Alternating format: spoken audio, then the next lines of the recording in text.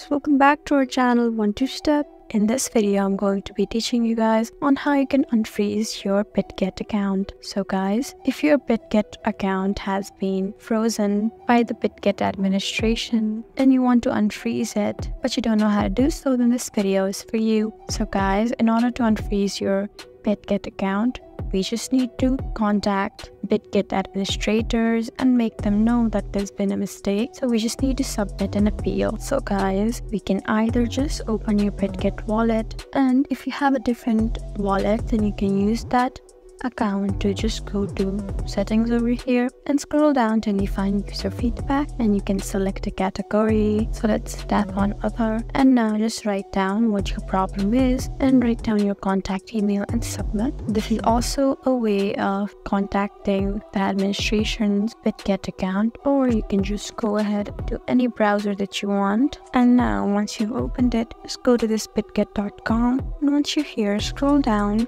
and tap on services, and you can find options like submit feedback, help center.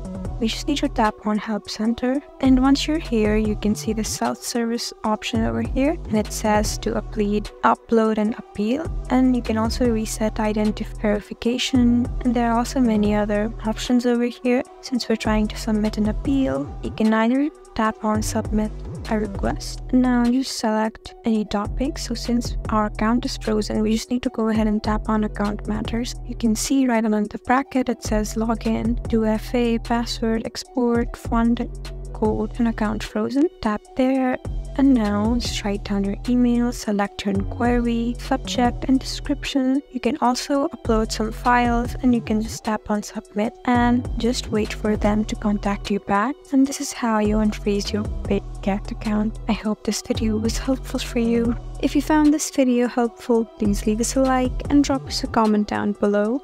And if you want more helpful videos like these, then please subscribe to our channel. We'll see you again next time. Thank you for watching.